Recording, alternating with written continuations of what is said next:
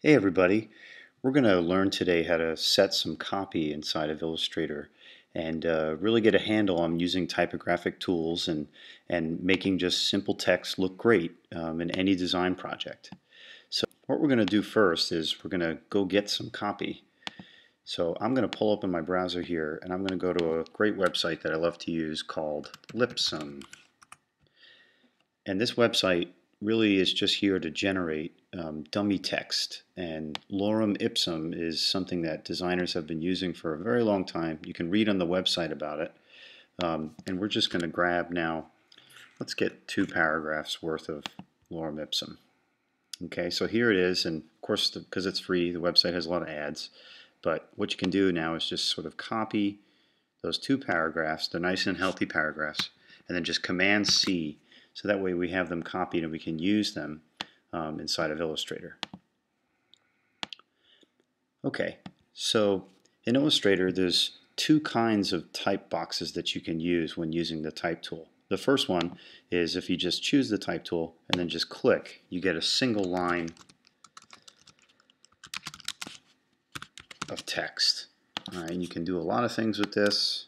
You have a lot of control, but if I wanted to make this into a paragraph, I would have to do returns, and that's not very efficient. Okay, but this is great for like a title or just one block of text, or I shouldn't say block, but one single line of text. It's very, very useful. But if we also use the type tool and then we click and drag and make a box, then we have a controllable text box here that we can use for paragraphs and things like that. And one of the greatest features of it is that when I drop in a large block of text, if I need to sort of resize this area, I can change the width of the box here, and you can see that my copy wraps, okay, that it drops down in lines, and I really just have nice control over how this goes. I prefer to work this way when I'm working with copy. I generally do it just because I find that this sort of option is always something that I need to go back to later on, and it's just easier to me in terms of my workflow. So again, we have the 2 options, the headline and then sort of working with the body copy. Okay, so I'll come in here and I'll add a nice headline. So we'll say title of article. Okay, and I have this nice box here, and I'm holding Shift, right? Because whenever I scale type, I can I don't want to stretch it, so I'm going to hold the Shift key to constrain proportions. Now, it's a good point that I just made here is that if I try to scale this, I can't. I'm really just scaling the box. Okay, and notice it constrains the proportion, but I'm not having control over the type. So that's a really good difference to see how the single line text box versus the type area or text area tool really works. So that way we have control over what it is we're doing. Now in Illustrator you have a couple of type palettes that you can have access to.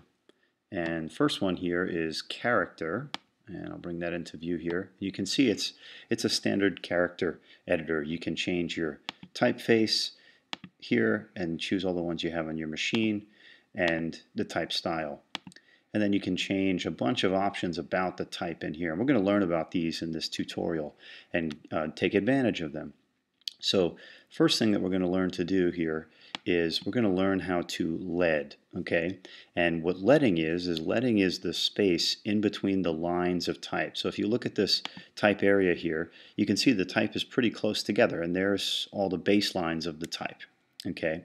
So leading is a really easy thing to do, and it actually can add more nice space and breathable room to your type and make it very readable. So I always lead. It's something that I can't avoid. So here we go. We're going to quickly lead this type.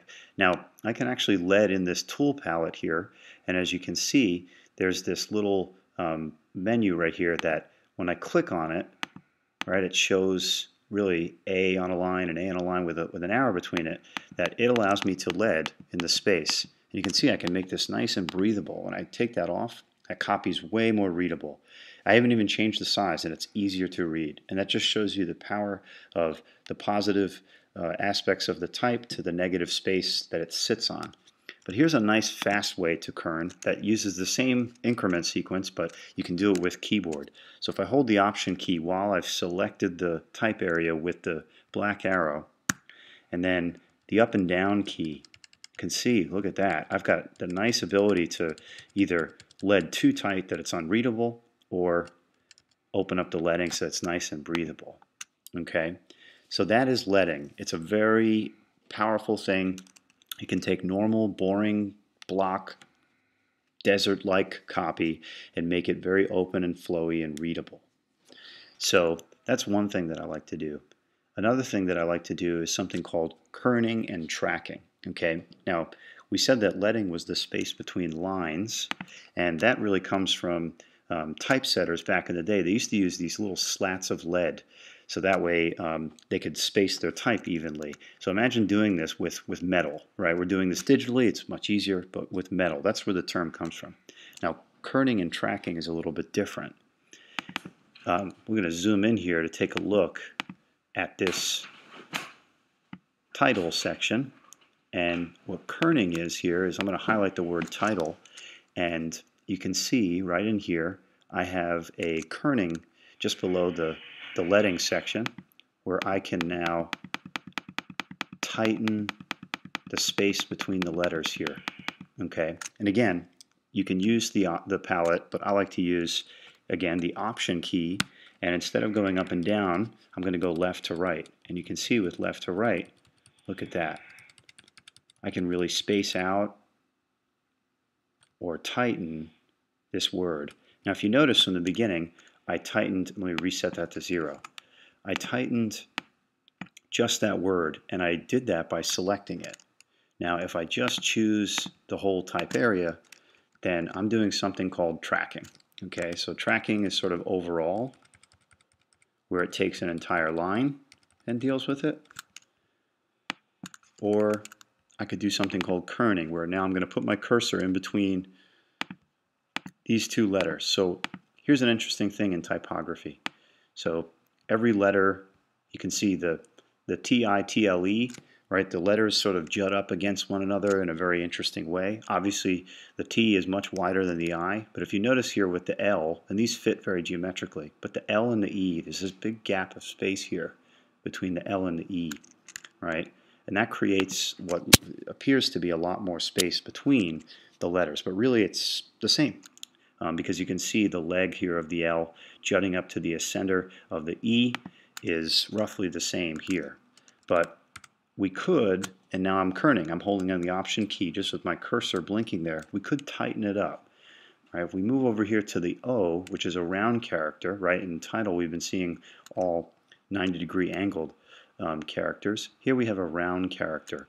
Now that has the same sort of premise here where we can tighten those spaces because the round character seems to be giving off a lot more negative space when really it's this little line right here to the ascender of the F that needs to be sort of tightened. But optically it could be that we need to kern so that way the letters look evenly spaced. Okay, so these are the things that as a designer you will grow into really looking at and becoming more nitpicky so that way your type really looks sharp. Right? You want to be able to look at it years later and say, yeah, I did that right. Okay, so that is kerning, which we saw. Click on the type area tool, Option key, and then up to tighten and down to loosen, and then leading, or excuse me, tracking, which was clicking on an entire line, and I can do it here too. Right? Notice I can track everything open. It's not as beautiful as sort of the tracking as it is set. Now you don't have to track every single thing. Type designers have spent time making these letters look good, but you may find that once or twice there may be an opportunity to tighten things up or loosen them depending on the situation, the design situation that you're in. But mostly it's for big stuff like this, for titles, right, where you go in, and here another example, the A and the R, because the A is on an angle, the R is on a 90-degree ascender, I may want to tighten it up just a little bit. It's actually closer than the R and the T, but because of this open space, there's the illusion, right? The R and the T also have that strange relationship, but so is letter forms. So that is kerning, leading, and tracking. Okay, so this is enough to just get us started. All right, I'm going to come back in a minute here, and we're going to learn how to lay out type in a page situation, like an article, and really do some fun things with it with some tricks. Stay tuned.